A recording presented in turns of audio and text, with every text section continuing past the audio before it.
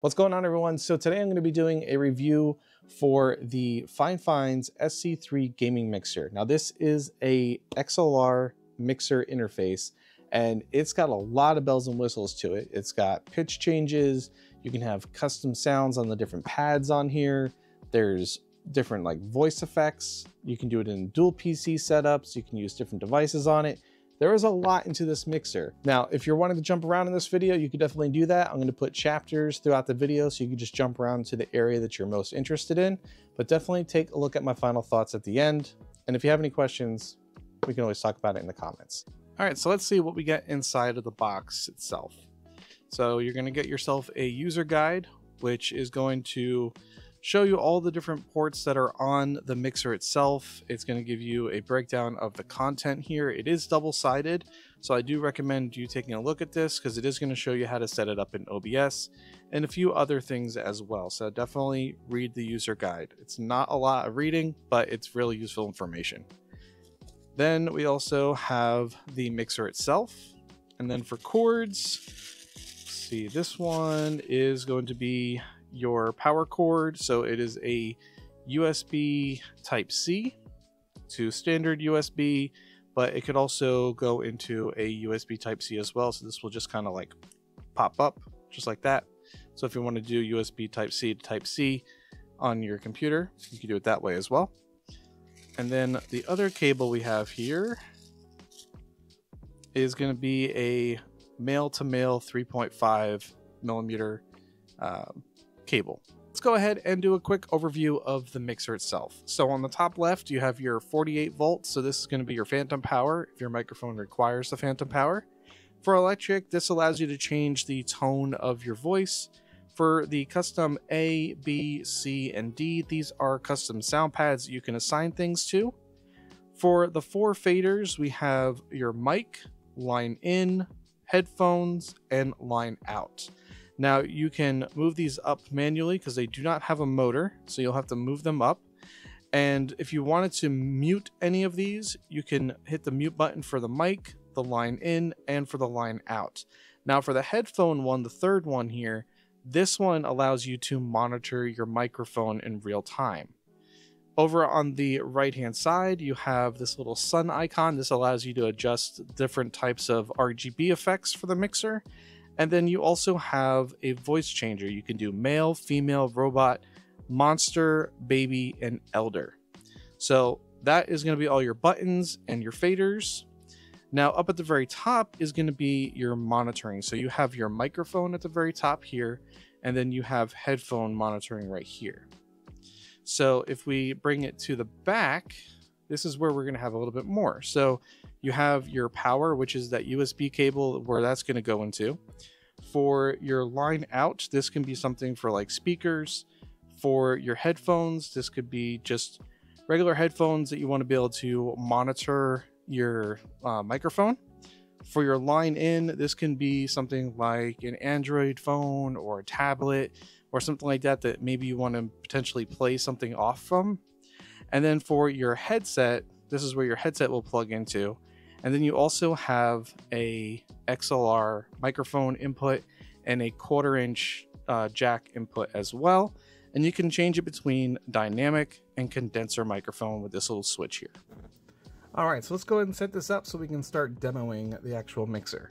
So I'm going to use the power cable that they provided. So we got that USB Type-C to regular USB. So we're going to take that USB Type-C and we're going to plug that into the back power of the mixer.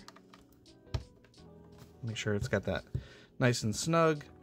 And then this end is going to go into my computer tower, which I will plug in just a moment. And then I'm going to go ahead and take the XLR microphone itself and plug that right into the XLR port. I also have a pair of headphones, and I'm going to plug that into the headphone jack so that way I can monitor the microphone through my headphones. And then I also have the line cable going into the headphone jack on my speakers to my computer, and that's going to go into the line in on the mixer here, so that way I can listen to music and everything like that right through into the mixer itself. And when you plug it in for the first time, it's going to go through its lovely light show, and then we get to start demoing and having some fun with the mixer and see what it's all about.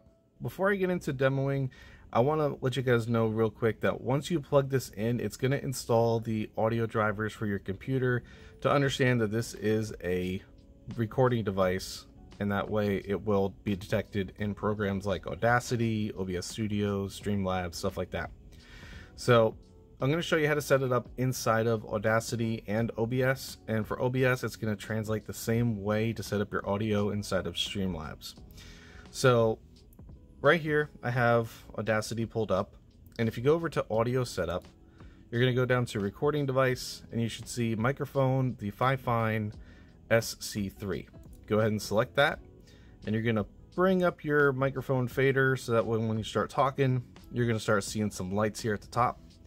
And if I go ahead and hit record, you'll start to see that we're going to have some voice being detected. Now, the microphone I'm using is a Rode Procaster microphone, so it's not a budget microphone, but I have added nothing to it. No filters, no EQs, nothing. It's just directly coming right from this box right here. This mixer is doing all the work. So let's go ahead and also see how this gets set up inside of OBS. So inside of OBS Studio, what you're going to want to do is go to settings, and then we're going to go over to audio, and then right over here where it says mic aux audio, it's going to want to be selecting the microphone FiFine SC3, just like Audacity. Let's go ahead and hit apply, hit OK, and then you should also start to see the meter here for your microphone as you're talking. And you can adjust the fader if it's going too loud here. You can add filters inside of OBS and stuff like that. Whole separate video. But you can add that stuff if you feel like you're clipping too much. So back in Audacity, we're going to go ahead and kind of walk through all this stuff here. And everything that I walk through here will also still translate over into OBS, now that we have it set up to where it's detecting the audio. So top left, again, you have your phantom power, but if your microphone doesn't need it, you don't have to select it. So I'm going to go ahead and turn on mic monitoring, and I'm going to bring this up just a little bit so that way I can hear it as I go through electric. Now electric is kind of like the auto tune type of thing. So I'm just going to press it once. It's going to make a white border, and we got our little dot here on AB. Now, as I kind of cycle through this, you are going to hear some pitch changes, but it's not super drastic unless you really kind of put in some extra work into your own voice. If you're just doing natural talking like I'm doing right now, there's not a whole lot of changes. But if you try to play with it, then it's going to do something. So you have to get a little bit of acting into it to get some fun stuff out of it. Otherwise, it's just, it's whatever. Now, the custom sound pads here, A, B, C, and D, these I'm going to save for last because these are fun. Over here is going to be the light changing. So it will cycle through different types of lights, and you can just kind of find out which one you like the most. Different type of effects, and I think it's pretty cool. So just kind of cycle through it, figure out which one you like. For voice changer, we'll go through the voice changer here. Alright, so this is male, very demonic sounding, very dark. Female. Sounds more of like a teenager. Then you have robot. I like the robotic side. I'm not a huge fan of the demonic side of it. For monster is very similar to male, a little bit more on the demonic side of it. Baby, by far the best one out of all of these. I mean, clearly we want to be part of Alvin and the Chipmunks. Absolutely one of my favorites. And then you have Elder. Elder is a little bit better than Monster, but I still feel like Elder, Monster, and Male are just very close to each other and don't really have too much of a separation in terms of sounds. And then if you want to cancel it, you just hold down the button until it shows all the colors again. Now for the sound pads, these guys right here, these are fun. So for the sound pads, I found out that you can not only use your voice, but you can also take audio from your computer through the line in.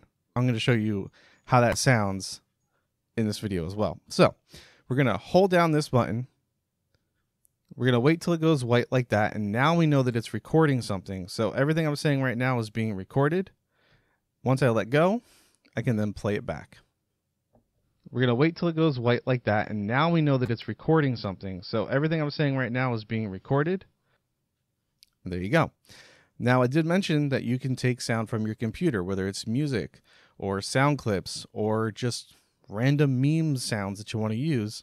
And you can apply it like this. I need it!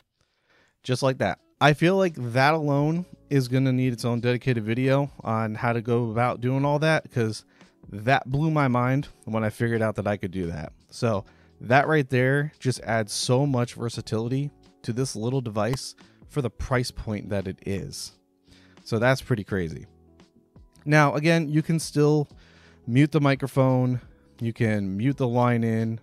You can turn on and off your headphones for mic monitoring. And then if you have anything for line out, you can mute that as well. All right, so I'm going to give you guys my honest opinions about this, pros and cons. So the pros, there's so many of them, to be honest. First thing is price point. It's like between $40 to $50 for everything that this thing does. The sound quality is great. Being able to use an XLR or quarter-inch microphone gives you a little bit more flexibility versus it just being an XLR microphone that you can only use. And then the actual like effects on here, like as much as I wish they were a little bit better, it still gives you something to play with. It gives you a little bit something different than just a standard interface that just gives audio that you put into it. And then the best part is having these buttons to be able to map sounds to. 4 different types of sounds that you, or 4 different types of buttons that you have the ability of adding sounds to, whether it's something that you want to say on stream and play it back, being able to take audio from different sources and plug it in there to have a unique soundboard on this for $40. That's not bad. Now, here are some of the cons for me. Slightly nitpicky, but it is the actual voice changer effects. They're too close to each other when it comes to the male, the monster, and the elder. They just sound too close. The robot isn't very robotic. It's more demonic with a little bit of a robotic to it. So the only ones that, or the only one I should say that actually sounds good is Baby.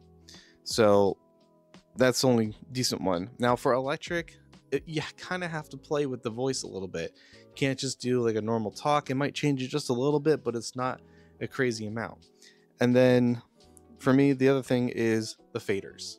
The faders, they do feel cheap. It is cheap, like in terms of, you know, the price of the mixer. It's $40. Again, I'm being a little nitpicky, but overall though, guys, grab this. You are not going to be disappointed. It gives you so much flexibility, and it's really good for budget streaming. Like if I would have saw this starting out, this would be what I was going after first, because of how much it offers for the price point that it is. As much as I love some of the bigger, more expensive mixers that are out there, this is a pretty good contender for beginning streamers, and also streamers who don't want to break the bank. So hopefully this video was helpful for you guys. I know I went through a lot of information on here, so if you have any questions, let me know in the comment section below. And if you do actually own this, let me know your own type of opinions on the mixer itself, or if you plan on getting one this holiday or in the future or anything like that. So definitely check Amazon. Just look up the model number, which is the FiFine CS3. You'll find it there. Sometimes it fluctuates between 40, 50 bucks, but it's worth it, guys. It really is. But I appreciate you giving me your time in today's video. Be sure to subscribe for more videos like this, and I'll see you guys all in the next one. Take care.